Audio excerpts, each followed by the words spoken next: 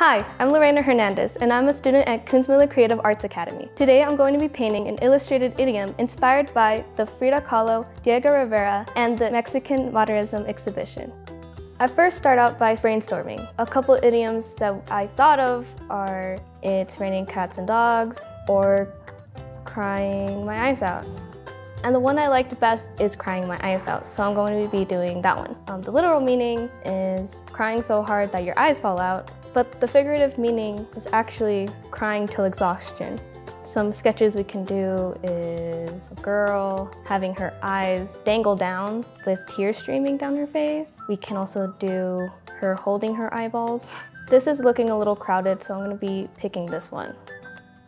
I usually start off with a piece of paper, but here I'm just drawing a circle to start off with the face. Now I'm going to be forming the teeth. I like to start off with this space and leaving a little bit empty space behind. I like drawing my buck teeth because it's a flaw that is important to me. I'm going to be first prepping the skin color.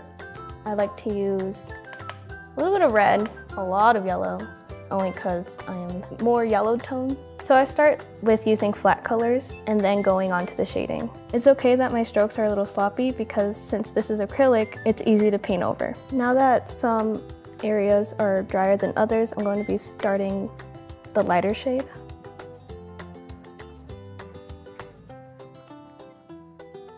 I'm choosing to do yellow for the teeth because I wanted to make the painting look more grotesque. After this, I would be continuing the process of painting the background as well as cleaning up the lines with white paint and using Sharpie to fill in all the details of the face.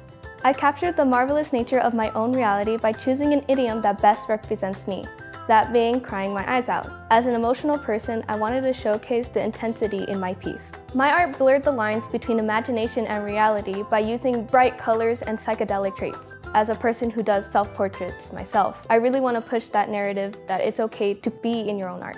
This is my version of illustrating an idiom. Thank you for joining me.